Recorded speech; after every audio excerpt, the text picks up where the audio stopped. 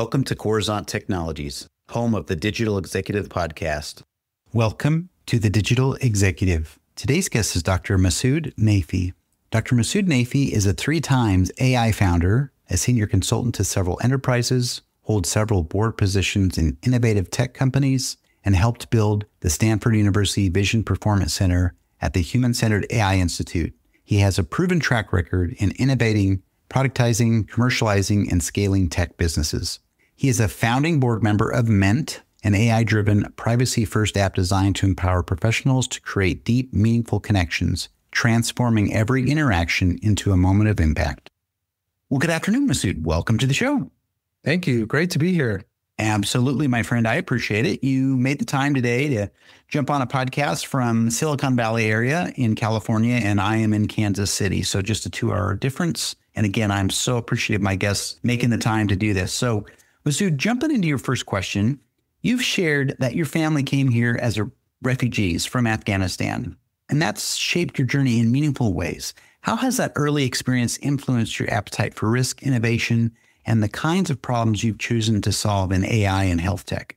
Well, it's funny. I mean, nobody signs up to be a refugee. I don't think anyone really plans for that. And then it was during the Cold War, and we made our way to the slums of Delhi. We lived there for 2 years. Hamburg, Germany, lived there for 2 years with my mom's uncle, and then found our way to New York, became citizens, and then we settled in the Bay Area. So I've been in the Bay Area since before it was Silicon Valley. I think that journey just teaches you that through adversity, there's two, you can make a decision at some point, an inflection point where you go, how will I face that adversity? And I think for me, I just always looked at it as it's my second chance at life. And I came to a country that I love and admire because of the opportunities it creates for people like me. And I came here and I said, well, I want to make sure it counts and to make the impact on the world and hopefully leave it in a better place than when I got here. So that's my goal. And of course, that comes with a little bit of risk appetite, because if you dream that big, you got to take some risks. And I've always been looking to solve problems, even when I was practicing as an optometrist, to then trying to solve problems. So that's what turned into my first health tech venture. And then again, one more time to the second one. And now here I am building a platform that helps humans with their relationships. And I was hoping that technology can help us become more humane and more focused on the relationships that we built. That's amazing. Your story as a refugee was so impactful to me just now. And that's why I generally like the first questions on the podcast here, because everybody's got a story, and just really touched me. Knowing that you've had to move around, work through adversities, multiple cultures, multiple languages, multiple countries, my hat's off to you. That's just amazing. And I like what you said about that second chance, right? And this is the land of opportunity. I agree. America is blessed. Yeah. Just about everybody that has come here in some form or fashion. And I think that your message about taking advantage of that and making the world a better place, giving back, working to really put into this great system that we have here. So thank you. And Masoud, you've founded multiple AI companies. You serve as a consultant to enterprises, sit on several boards, et cetera. You advise big platforms. What patterns or best practices have emerged for successfully moving from early stage innovation to scale in enterprise settings? What differs most when you're inside those large orgs versus running your own startup? Yeah, large organizations, they just function so different from startups. I always say the bigger you are, the slower you move. Always got to get through that red tape and multiple approval processes just to move around and get around. So there's always that. And then a lot of these large companies that are starting to have their technology arm or technology line of business, they didn't start off being a tech company.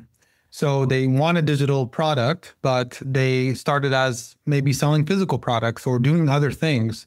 So it's also a culture shift for a lot of those enterprises to start thinking like a tech company, which means, nope, you don't necessarily have to wear the beautiful blue suit. You could just wear the polo and jeans, and, it's a different culture when it comes to tech. But what I've seen consistently is that, yes, the innovation doesn't necessarily move the fastest, but the distribution is there.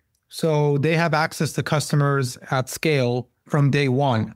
So you just got to make sure you solve that problem really well, and you have all the customers ready to go. And a lot of times you also have revenue that you can beg, borrow, and steal from other lines of businesses or the parent company. So there's a huge difference between a startup where you count every dollar you have. You always have about 3 months of runway left when it comes to cash. And then you're also making sure that every customer means so much more to you, because that's the foundation that will allow you to scale at some point. So those are some of the similarities and differences. Thank you. There's really, we could talk for hours about that. Talk to a lot of tech founders here that have played on both sides of the fence. As you mentioned, there are a lot of pros and cons, obviously, and the bigger you are, the slower sometimes you can move. But when you've got something that's ready for production, you can scale really quickly. And you do have that customer base, but certainly I appreciate your insights there. And then, Masoud, let's talk about MENT. You're building an AI-driven, privacy-first app to empower professionals in meaningful connections. What are the hardest trade-offs you've encountered between building deep intelligence and preserving user privacy? How have you mitigated risks in that ethical, regulatory, technical space?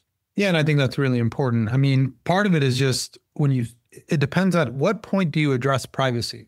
When we build MENT, before we actually even built our first line of code, we wanted to address privacy. So we created our technology and the architecture behind our technology with privacy by design. And of course, the problem we're solving for is, people do business with people they like. People have a lot of relationships, not enough time. There's a lot of data. It's not all relevant. The tech is there, but it's not secure for all this, what I call sacred information between me and my relationships. So what we do is of course, our technology goes and gathers open source information that we bring in, and that's already out there in the World Wide Web. So that's not something that needs to have a whole lot of security around it, yet we do still make that really secure and private by design. But what we do then is say, okay, here is a person that you are about to meet. Here's all the information about them. So then you can have a better initial meeting with that person, or the first time you meet them, you have icebreakers you can talk about, common points of interest, those types of things. We also, by design, and it is a trade-off, by design we said we can be so much more accurate and faster if we have people let us integrate our technology with their Instagram, with their LinkedIn, with their emails, with their text message. We decided not to do that. We decided not to integrate with anything. Give us a first name and last name, and then let MENT do its magic. So we did that to ensure, again, privacy is at the forefront of our technology.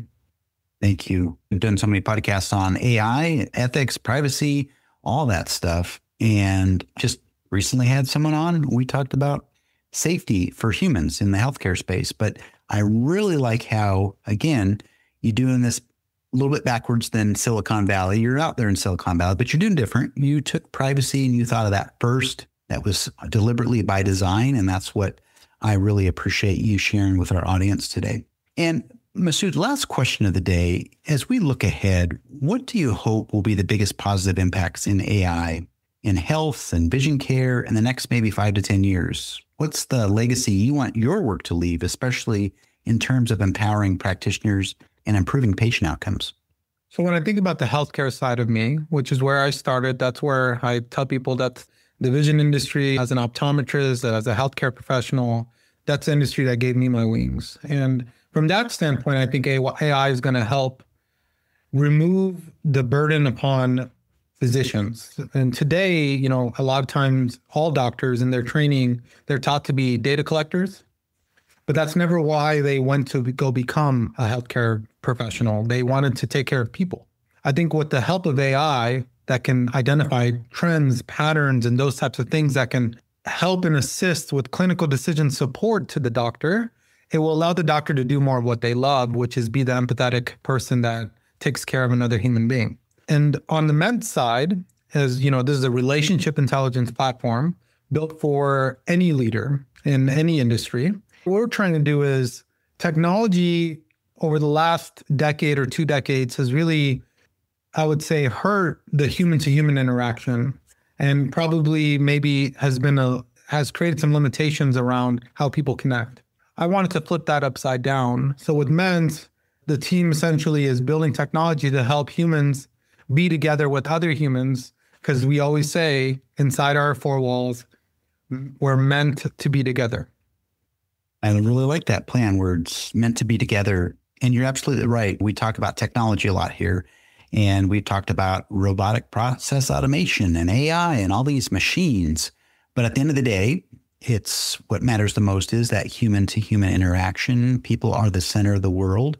And I would like to highlight one thing that I think is important is you really talked about the hope for AI and how that will help make better clinical decision and support for healthcare providers so that they can focus more on that, again, human to human interaction with their patients. I think that's so important. And me coming from the healthcare industry for many, many years, I can certainly appreciate that. And Masoud, it was such a great, awesome time with you today. And I look forward to speaking with you real soon. Likewise. Thank you so much for having me. It's an honor and privilege. Bye for now.